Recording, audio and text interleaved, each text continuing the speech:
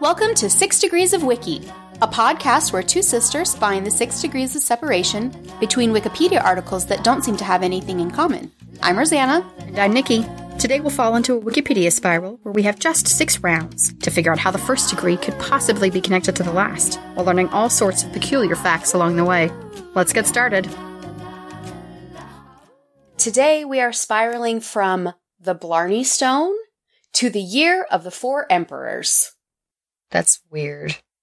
I chose Blarney Stone as my starting degree because it's March, and it's almost St. Patrick's Day, and the Blarney Stone is in Ireland. That's true. I'm really excited that you have chosen the Blarney Stone, because the Irish accent is the only one I can even slightly do. Okay. So I hope you're prepared for a bunch of Irish accent during this episode. I hope our Irish listeners are prepared to be offended. And I have no idea what the Year of the Four Emperors could possibly be about besides a bunch of political upheaval. So it sounds like it's going to be a mess. Round 1. The Blarney Stone is a block of Carboniferous limestone that's built into the battlements of Blarney Castle, which is in Blarney, Ireland. The Year of the Four Emperors was 69 AD. It was a year that Rome had 4 emperors. Oh. I was thinking China for some reason. No, Roman Empire. Okay. Do you see anything that these 2 degrees have in common? Well, the Blarney Stone is... Oh, sorry. But the Blarney Stone isn't a castle. And I'm sure they had castles for the emperors. Or some sort of palace. That's pretty I'm going to do the whole episode like this, Rosanna. I love it. That was really good. I was expecting it to be terrible, but it's good. You sound like the discount version of the host of the Mens Rea podcast, Sinead, who's actually Irish. You're welcome. So, your connection is castles. Yeah. Some sort of royal residence. Cool. All right. I really wish I could know now if our listeners wanted me to continue doing the Irish accent the entire episode. Maybe we'll get some feedback and then we can do another episode later, just all in your Irish accent. There you go. And I will go deep American South. Or I could also do Valley Girl. Oh, yes. Oh, that would be so much fun. Like, I can totally do Valley Girl because I, used to live in the Valley and I'm totally a girl, so... Oh, man, that's beautiful. I feel like you really need to pop some gum during that. Oh my god, totally. So, the Blarney Stone is just a block of limestone that was built into the battlements of Blarney Castle in Blarney, which is 5 miles from Cork, Ireland. Legend says that if you kiss the Blarney Stone, you are endowed with the gift of the gab, great eloquence, or skill of flattery. Do you get to choose which one you get? No, it's just like being good at talking. The stone was set into a tower of the castle in 1446, and that castle is a very popular tourist site. People kiss the stone, and then they also take tours of the castle and the gardens. Because of this tradition of kissing the stone, the word Blarney has come to mean clever, flattering, or a coaxing talk, because when you kiss it, you get these sort of special talky abilities. Special whaties? Talky abilities. Okay, we need to get you to the Blarney Stone stat. I have obviously never kissed it. I know good at talky. An Irish politician was quoted as saying that Blarney means flattery that is sweetened by humor and wit, which I think is adorable. That is nice. There are a lot of different stories and legends about the origin of the stone, how it got to the Blarney Castle, how it got its power, and nobody knows for sure what it is. But the tradition to kiss the stone seems to have started around the late 17th century. That's when people started kissing the stone to get these talky abilities. See, that's now going to be a word, too. Do you know how big this stone is? It's a good size. There's a picture of it in the Wikipedia article. There's actually a picture of somebody kissing it, so. Now I'm going to tell you how to kiss the stone. No Frenching? No, it's Ireland, not France. God. To kiss the stone, you have to walk up to the castle's peak, but then you have to lean over backwards on the edge. So you almost like you lean your back over the wall to where when you're upside down, your face is facing the stone, and that's how you kiss it. I feel like somebody told somebody that once as a joke, and it became a thing, and then they just told everybody that. There are bars that they put on the wall to hold on to, so you hold them as you are leaning upside down. People also usually bring a helper to hold their legs. Before they installed the wrought iron rails, it was pretty dangerous because the participants were held upside down by their ankles. Oh. Yeah. No, thank you. Here's an interesting fact about the Blarney Stone. In the Sherlock Holmes radio dramatization of The Adventure of the Blarney Stone, which was first broadcast in 1946, a man in the story attempted to kiss the Blarney Stone, and he falls to his death. Holmes' investigation reveals that this was actually a murder. The man's boots had been greased before the attempt. Oh.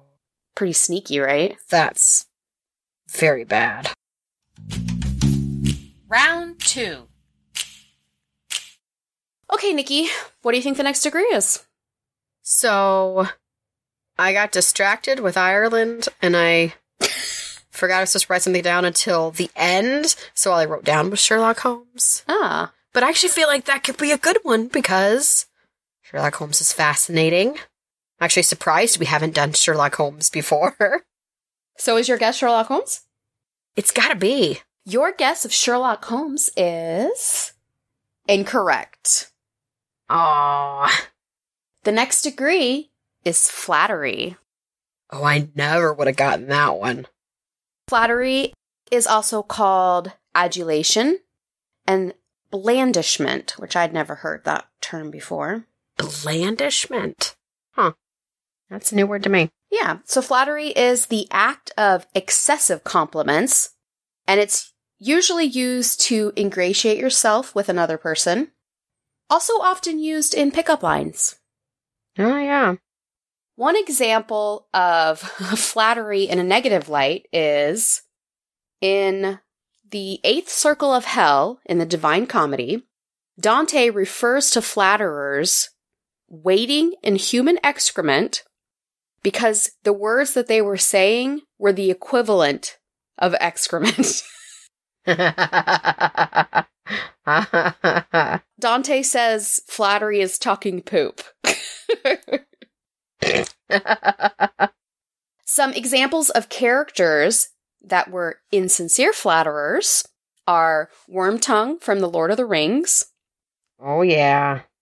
Goneril and Regan from King Lear, and Iago from Othello.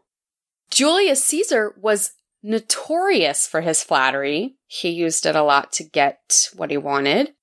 And the Greek essayist Plutarch wrote How to Tell a Flatterer from a Friend.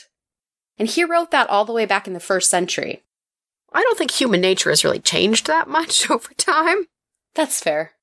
Interesting fact about flattery.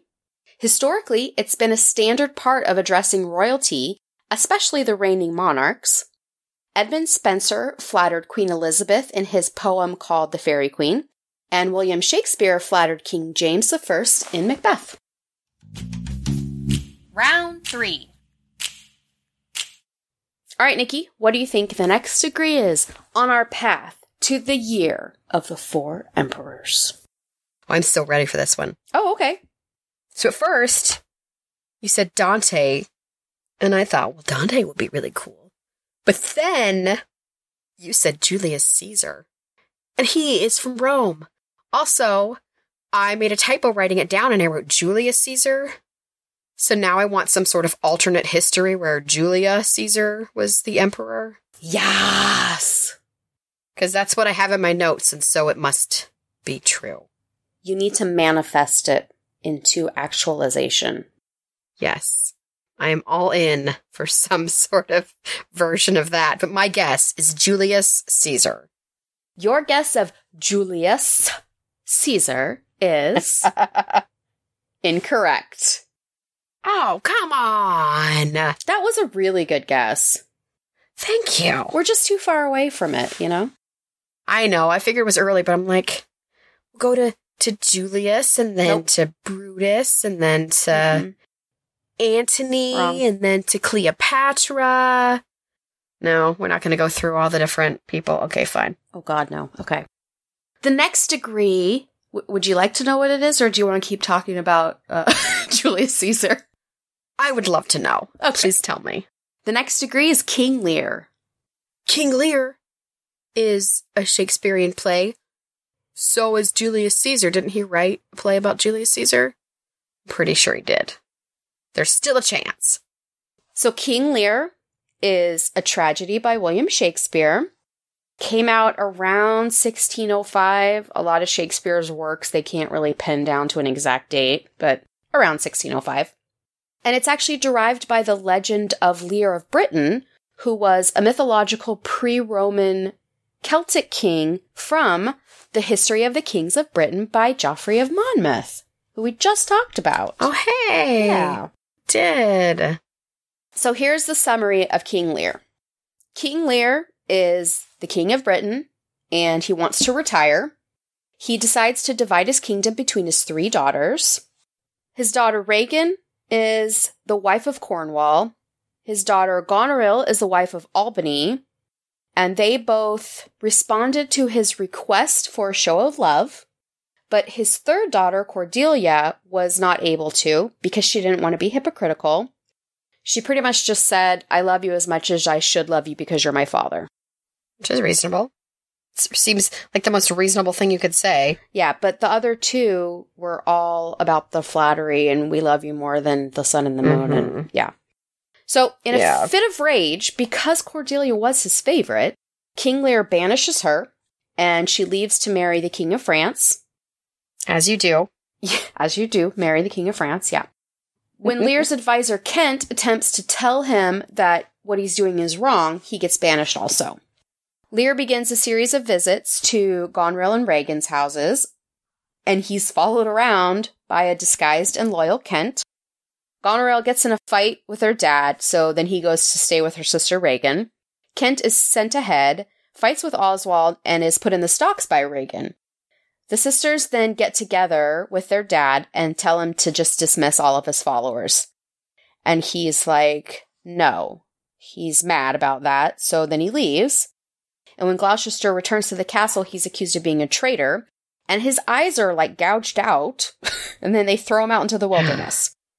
So, Goneril has a crush on Edmund, and so does Regan. Then Cordelia's army finds King Lear, and Cordelia and King Lear reconcile, but then they're taken prisoner by Edmund's soldiers, and Edmund orders them both to be killed. After the battle, Goneril and Regan both encounter Edmund, and they both tell them how they feel about him. Awkward. Then Goneril poisons her sister Regan, and Regan dies.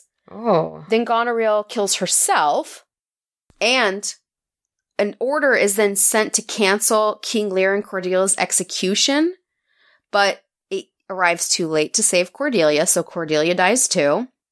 Then King Lear is with her when she dies, and that's his 3rd daughter, and they're all dead now, so he dies of a broken heart. Albany abdicates, leaving Kent and Edgar to rule the realm, but then Kent announces that he has a journey to go on and leaves. And then Edgar just, like, contemplates life. And that's the end of the play. That's a Shakespearean tragedy. Everybody dies, basically. So in Geoffrey of Monmouth's version, Cordelia actually lives and restores King Lear to the throne and then succeeds him after his death. But Shakespeare was like, oh, no. We're going dark. The first known performance of King Lear was in 1606. It was published in a quarto in 1608. Then it appeared in William Shakespeare's first Folio, which had a bunch of his plays, and they were grouped by category. The tragedy of King Lear was included in the first folio in 1623, and that was a more theatrical version. So some modern editors combine the two versions, but then other modern editors say that they each have their own unique identity and that they should be kept separated. After the first English restoration, the play was actually given a happy, non-tragic ending because people didn't want to see a sad play. But since the 19th century, the original version is considered to be one of Shakespeare's best works, and they call it an observation of the nature of human suffering. That's nice. It's not. It's not nice at all. Here's an interesting fact about King Lear. The Irish playwright and activist Bernard Shaw, who, by the way, won the Nobel Prize in Literature in 1925, so he knows what he's talking about, said, "No man will ever write a better tragedy than King Lear." Round 4. All right, Nikki, we're about halfway. What do you think the next degree is? I had a hard time pulling anything out of that. I know quarto is a very specific kind of, I think, printing. Mm-hmm. That's true. And I remember it being mentioned in Romeo and Juliet when I was reading about that in a previous episode. Because of that, I'm going to go with quarto. Okay. Taking a chance. Your guess of quarto is incorrect. However, was a folio. I tried the quarto, but I liked where the first folio went better. Oh, it was folio. Dang it. The first folio is a published collection of Shakespeare's plays called Mr. William Shakespeare's Comedies, Histories, and Tragedies. It was published 7 years after he died, which was in 1623. Even though it was called Mr. William Shakespeare's Comedies, Histories, and Tragedies, it's commonly referred to as the first folio. And it is considered one of the most influential books ever published. Unsurprisingly. It contains 36 plays and was prepared by Shakespeare's colleagues Heminges and Condell, who emphasized that it was replacing all the previously published versions because the versions that had been published before weren't always published with permission. So, these guys said that the other versions were stolen, maimed, and deformed by frauds and imposters. Harsh words.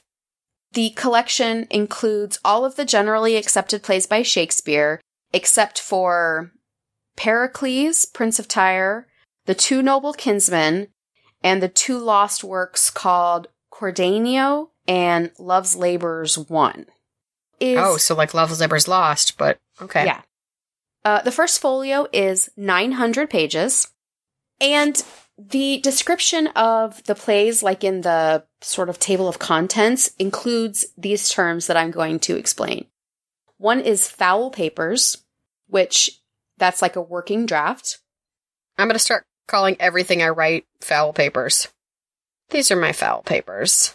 If it's called a fair copy, that's the transcript of the foul papers that's been transcribed by either the author or a scribe.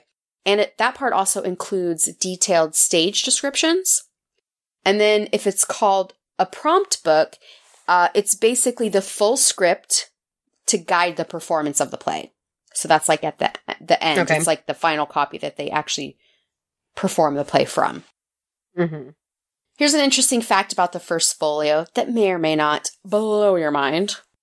In July of 2006, a complete copy of the first folio, owned by Dr. Williams Library, was auctioned at Sotheby's auction house. The book, which was in its original 17th century binding, sold for... Would you like to guess?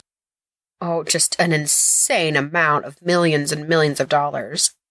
So it sold for £2,808,000, which is like $3.6 million.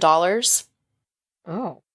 I imagine it would have sold for more. Well, yeah, Sotheby's top estimate was £3.5 million, which is more like $4.5 million US.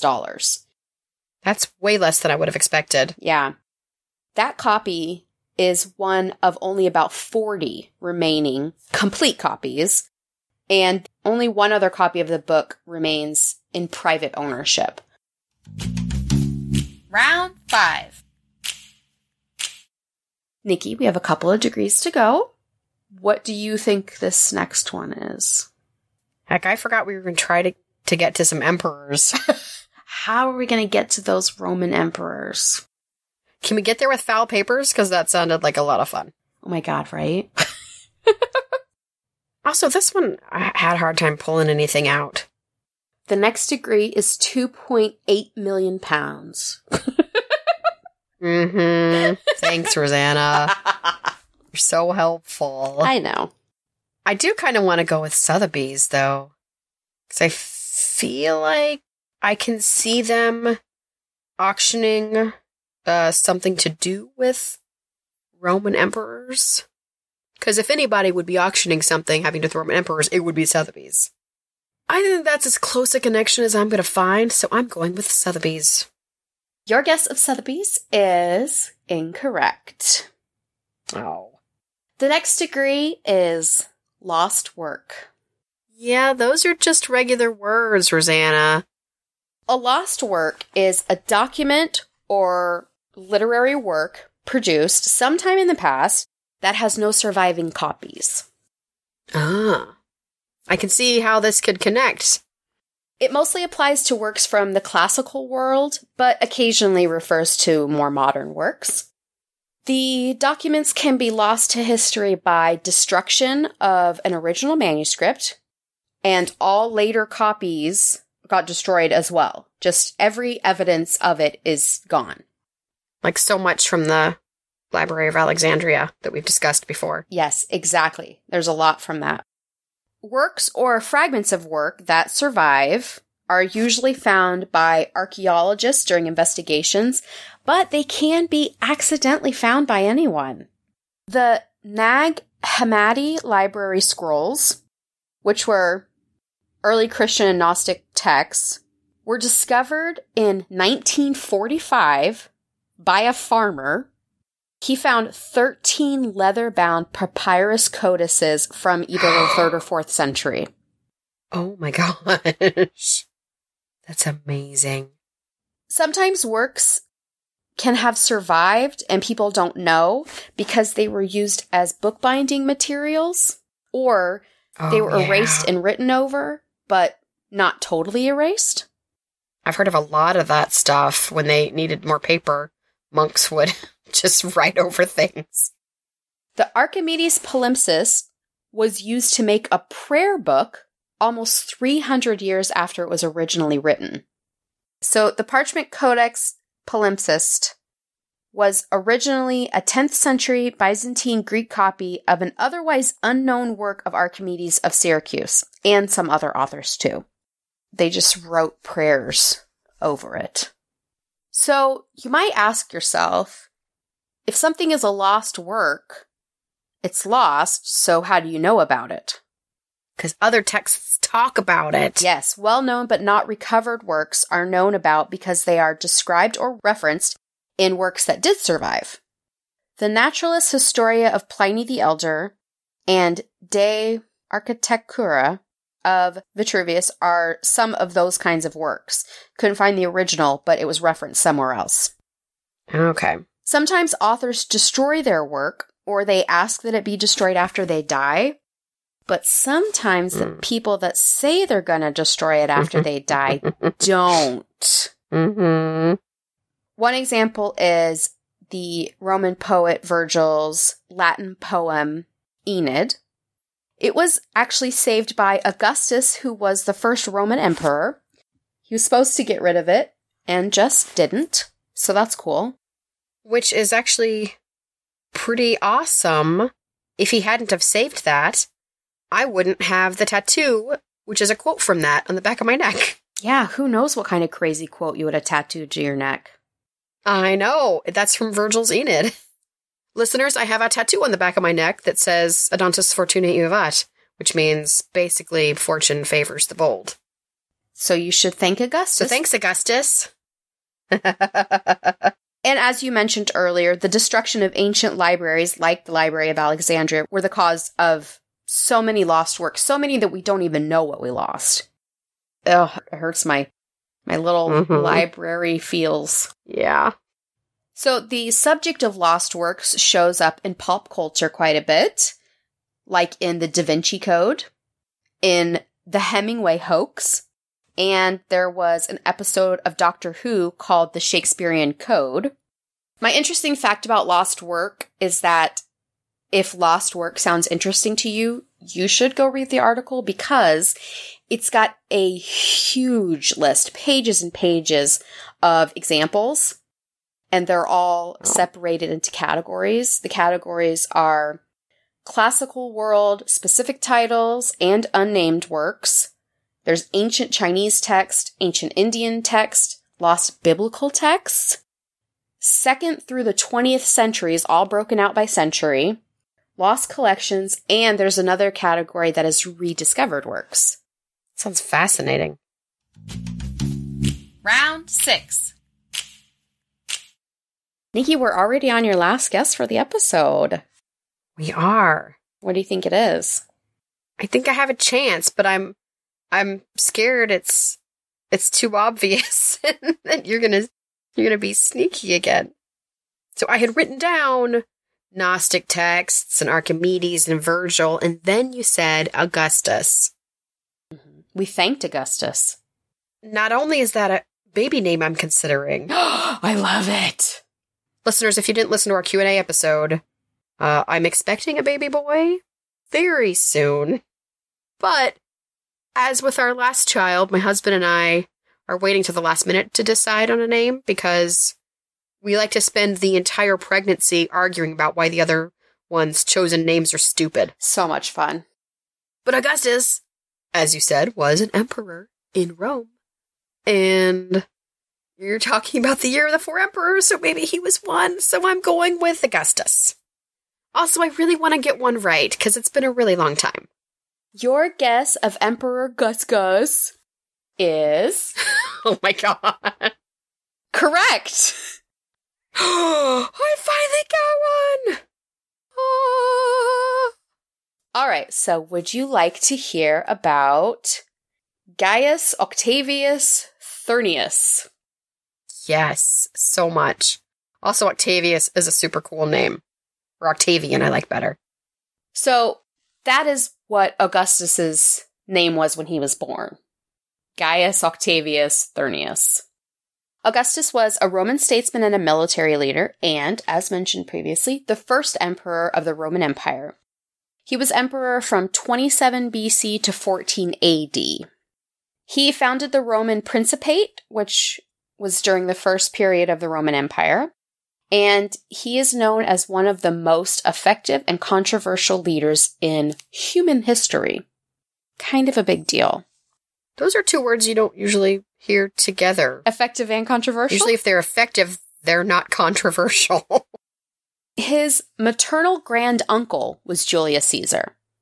Oh. Julius Caesar named Augustus as his adopted son and heir. And then Augustus worked with Mark Antony and Marcus Lepidus to form the Second Triumvirate. And they defeated the assassins of Caesar. While that was successful, the 3 guys' ambition was a big clash. It tore them apart. And Lepidus was driven into exile, and Mark Antony committed suicide. Augustus appeared to restore the free republic, but he actually ruled as a military dictator. Augustus enlarged the empire dramatically during his rule. He reformed the Roman system of taxation. He developed a network of roads, a courier system, a standing army, police and firefighting services, and he rebuilt a ton of the city. So he got a lot done. I think that's why they called him the most effective. Yeah.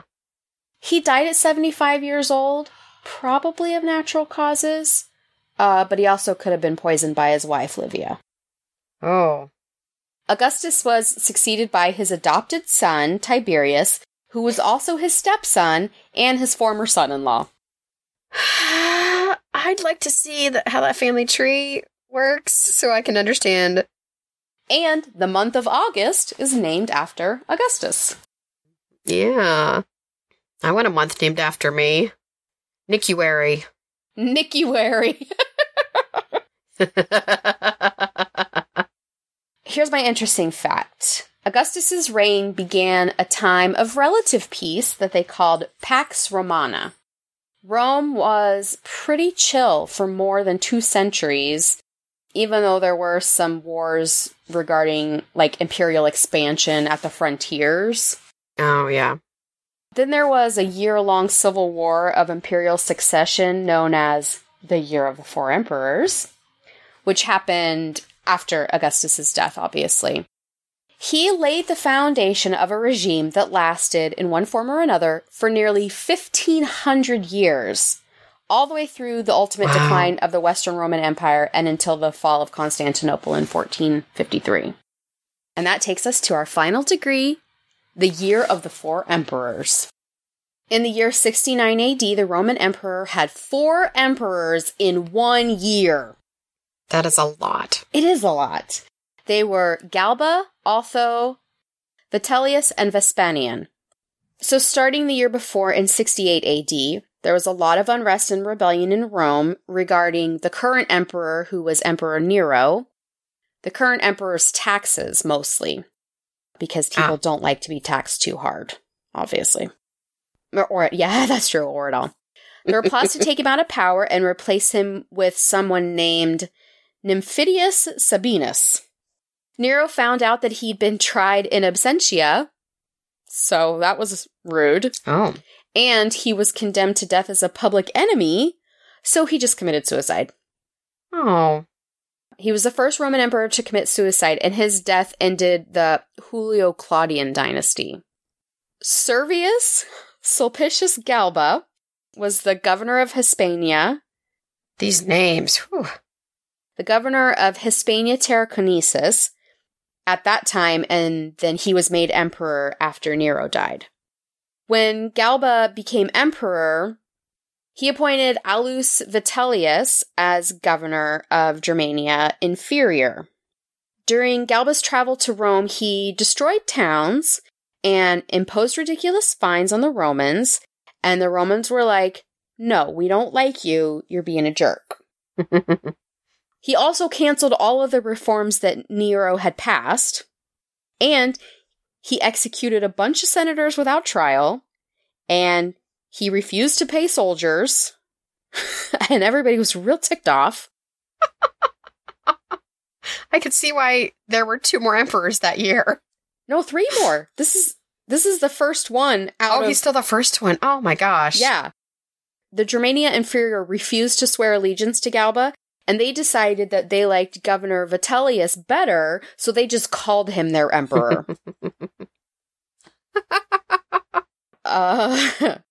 When Galba heard that happened, he totally freaked out and named Lucius Calpurnius Piso Licinianus his successor, which seriously offended Marcus Salvius Otho, who was a nobleman that thought he should be the successor. So Otho bribed the Praetorian Guard, who were the soldiers that Galba wasn't paying. He bribed them to get their support, and then he got them to go kill Galba, and then Otho was named successor. That was easy. That day, the Senate recognized Otho as the emperor with much relief. They were ready to move on to somebody else too. But yeah, Otho was greedy. So they're like, but he didn't have the reputation of tyranny or cruelty. So they're like, all right, fine, we'll take him if he's greedy. His biggest issue was Vitellius' support in Germania, because the people there were still like, go Vitellius! So, Otho offered to marry Vitellius' daughter to, join forces. But by that point, it was too late for negotiations, so the armies met, and Vitellius' crew defeated Otho. Instead of just running away, Otho committed suicide as well. Goodness. Yeah, he was emperor for 3 months. So that was the second out of the 4. So the Senate hears about the suicide, and they're like, okay, cool, let's do this again for the 3rd time this year. So they recognized Vitellius as emperor, and so then he headed to Rome. The people of the city of Rome, though, unlike those in Germania, were not fans of Vitellius. Things didn't go well from here either. Vitellius had a bunch of banquets and parades, and he spent almost all the money in the imperial treasury. He, went into debt right away. The debt collectors started demanding repayment, so he just ordered them tortured and executed. Then he just murdered a bunch of citizens and people that he considered possible rivals. My gosh. During this time, the people living in Egypt and the Middle East provinces of Judea and Syria were calling Vespasian, who was the 4th guy, they were calling him their emperor. And he had a ton of support from that area. So he traveled to Alexandria, where they called him emperor too. Because they just liked him better. And he ended up gaining control of the grain supplies from Egypt. Oh. And while he was working on that part, his son Titus stayed in Judea to deal with a Jewish rebellion that was happening. So then Vespasian gained even more support from several other provinces. And then he invaded Italy and completely destroyed Vitellius's army. Vitellius tried to get the city back on his side with bribes and promises of power, and he sent an emissary to try for peace talks, but nobody liked him, so they didn't even try. Yeah, who would trust him after everything he did? Everybody just murdered everybody. Vespasian's men caught Vitellius and killed him as he was trying to run away. They also burned down the temple of Jupiter while they were there, which I guess was a huge deal too. So then the Senate is like, oh my God, we have to do this again. So the Senate gets together, acknowledges Vespasian as emperor the next day, and that was in December of 69 AD. So he was the 4th one, finally. Vespasian founded the stable Flavian dynasty, and he died of natural causes. And he was succeeded by his son Titus, the one that he had sent to work on the Jewish rebellion. This interesting fact is probably, I don't even know if you're going to believe me, because the year of 4 emperors is pretty wild, right? Yeah. The year 193 AD was called the year of 5 emperors. Oh my goodness. The year 238 AD was the year of 6 emperors. And we have finally made it through all 6 degrees. We went from, do you remember where we started? No. Blarney Stone. That's right. Oh, the Blarney Stone. We went from Blarney Stone to Flattery to King Lear to First Folio to Last Work to Augustus to Year of the 4 Emperors. That wasn't too bad. All right, so Nikki, what did you think of the spiral? The spiral's really fun, but a bit messy. I enjoyed showing the accent. I enjoyed the emperors. I did not enjoy getting tricked with Julius Caesar, and I know you said him with a silly grin on your face, I'm sure. Oh, yeah, You're absolutely. Like, oh, Nikki's gonna put this down. And I couldn't pass it up. It was just right there. I couldn't myself. But you did get another point on the scoreboard for the season. I did, and I'm very happy about that.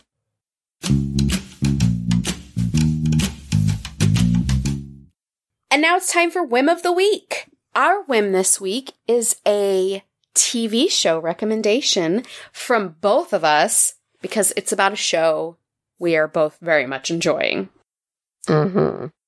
So the show is currently available on Hulu.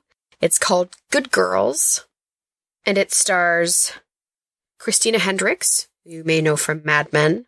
Love her. Mae Whitman, you may know from some movies in Parenthood. Yep. And Retta. Donna! Who was Donna on Parks and Rec, and she is awesome. Treat yourself. I love all of these actresses, and you'll also recognize plenty of other people in the show, too. So the show premise is that you have these women, they all have children, they all need money for different reasons, and so... Good reasons. They end up getting into... Yeah, very good reasons. They end up getting into a life of crime, and it often feels like it's on the verge of becoming the show Weeds, but it never falls into that trap of just the woman is getting way too involved in, like, romantic elements of stuff that she shouldn't. Yeah, it's much funnier, and the characters are so likable. Yes. And it's surprising. It doesn't always go where you think it's going to go, which I really like. Yeah. Also, the big bad guy is very attractive. And it's hard to look away when he's on the screen. He's got that swagger. He really does. The second season comes out. It's already out, listeners. Here's the thing. We record this a little ahead of time, and so it's not out for us. But by the time you hear this episode, the first episode will have premiered. It starts Sunday, March 3rd. If you want to start watching it on regular TV with season 2, it's on NBC. But if you want to go back and watch the first season, go to Hulu. Because we are in the past and you are in the future, we are jealous of you right now that you may have already seen jealous. The first episode. It's so good. It's so funny. It is really good. It's great. I love it. I love it too. It took me about half of the first episode to get into it. But after that, I was hooked. So listeners, check out the show Good Girls. 5 stars from 6 Degrees of Wiki. We love it. Go watch it. And let us know if you do watch it and what you think of it too. That's our episode. Tune in next time for another 6 Degrees of Wiki. Keep up with us at 6degreesofwiki.com and follow us on Twitter, Facebook, and Instagram to let us know what you think. Looking for early access to episodes and bonus content like bloopers? Go to patreon.com to become a 6 Degrees of Wiki patron and get discounts on merch or even help us choose degrees. Thanks for listening, and we'll see you next time. La la la la la la la la.